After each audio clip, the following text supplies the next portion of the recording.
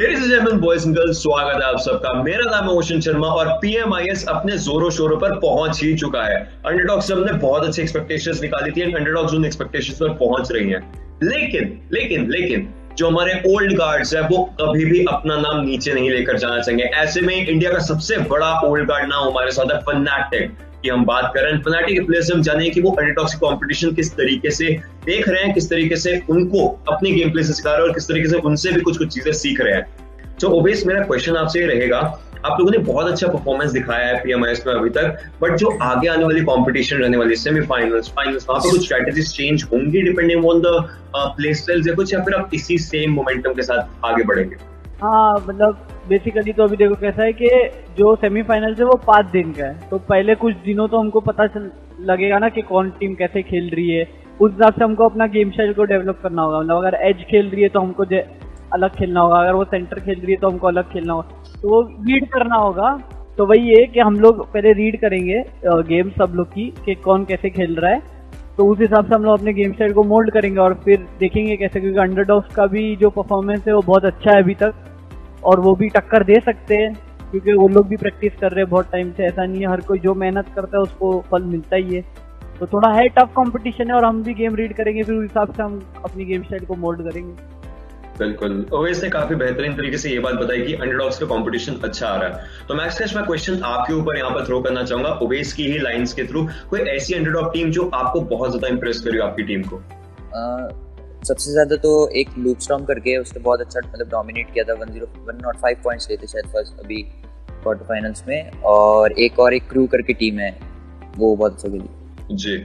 जी काफी सही। एंड जैसे कि अभी ये PMIS चल रहा है एंड ऐश, इससे पहले आपने बहुत सारे टूर्नामेंट्स में अलग अलग टीम से भी प्ले किया है, फनाटिक के साथ भी आप बहुत टाइम से हैं, तो वो सब चीजों का एडवांटेज आपको कैसा रहा है अभी तक फनाटिक के साथ टूर्नामेंट की सिनर्जी बिठाने में? टूर्नामेंट की सिनर्जी देखो, ओवेस के साथ तो लाइक मैंने 2-3 टूर्नामेंट खेल लिया है लाइक मेजर, तो उधर सिनर्जी अच्छा है एंड फ्रैंकी के साथ भी खेल लिया है। बस आकाश नया है जिस पर हम वर्क कर रहे हैं सिनर्जी बिठाने में, बाकी हम पे एक्सपीरियंस तो है ही लाइक मेजर टूर्नामेंट्स का, तो हो जाएगा। तो जैसे कि आपने बताया कि आकाश नया है, सो मैक्स कैश का एक तरीके से इम्प्लीमेंटेशन हो गई, किस तरीके से आप टीम को देख रहे हैं आगे फ्यूचर रोड में, बिकॉज मैक्स कैश अभी आए हैं।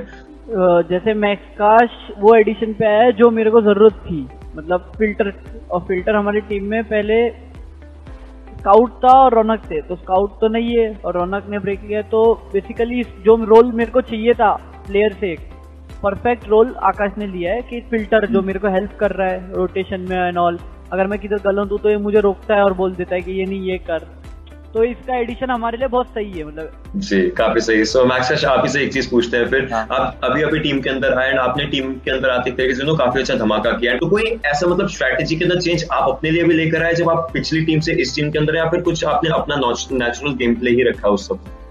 मैं बेसिकली जब मैं पिछली टीम में भी था वहाँ पे भी मतलब ऑलरेडी फिल्टर था टीम में, लेकिन मैं जो मेरा आईजीएल होता था या फिल्टर होते थे जो मेरे से बेटर प्लेयर होते थे या फिर उनसे मतलब देख के सीखता था।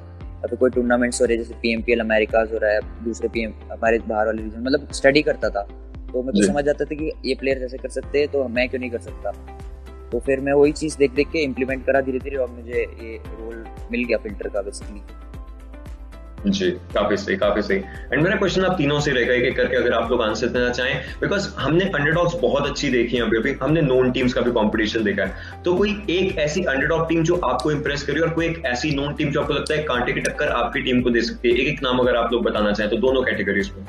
TSM हो गई, OR हो गई, ये अच्छा कंपटीशन दे सकती है। और अगर एक ऐसे ही मतलब अंडरडॉग बोलूं या जान पहचान वालों, वो इनसाइड आउट है ना, हाँ, जोकर वाली टीम, वो टीम भी बहुत बढ़िया खेल रही थी, तो वो टीम का भी कंपटीशन गलत है, मतलब अच्छा है। मेरे लिए भी लूप स्टॉर्म वाली टीम और प्रो टीम होगी ऑरेंज रॉक या फिर T70, दोनों से।